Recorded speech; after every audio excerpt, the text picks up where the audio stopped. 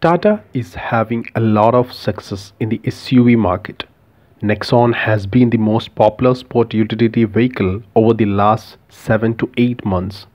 Tata has recently been aggressively introducing updated Nexon variants in the market.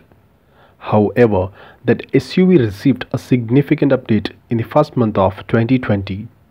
Consumers are eagerly awaiting that they hope will be a generational update to the Nexon after 2.5 years. It's possible that Tata has other plans for Nexon. Tata is considering updating this best-selling SUV rather than launching a completely new generation. What evidence backs up this assumption and what changes might we see in the future? Today, I'd like to share some information about the 2023 Tata Nexon update with you. Before we get into safety, let's take a look at why a cosmetic update rather than a complete overhaul was chosen.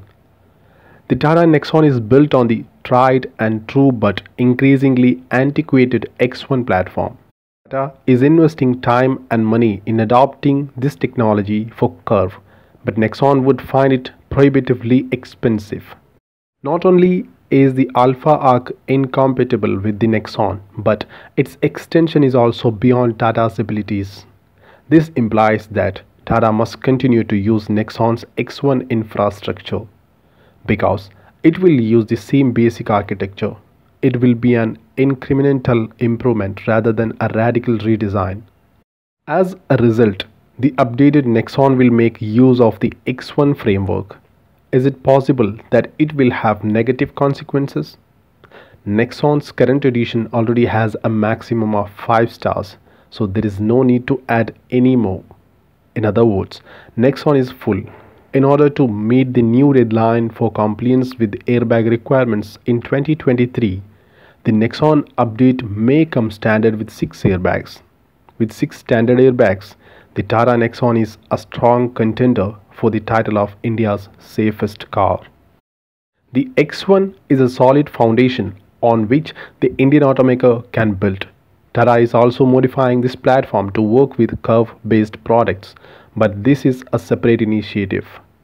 That the company has no plans to abandon the platform, implying that Tata's new Nexon will use the same technology as its predecessor. This iteration is more of a refresh than a relaunch because the same fundamental technology will be used. Nonetheless, the revised Tata should offer significant improvements over the previous model. Subtle cosmetic changes such as new bumpers, headlights, tail lights and grille are possible. LED headlights would be a wise addition to a Tata Nexon. What are your thoughts on the actual interiors of the upcoming Tata Nexon? The dashboard layout and upholstery color are both customizable.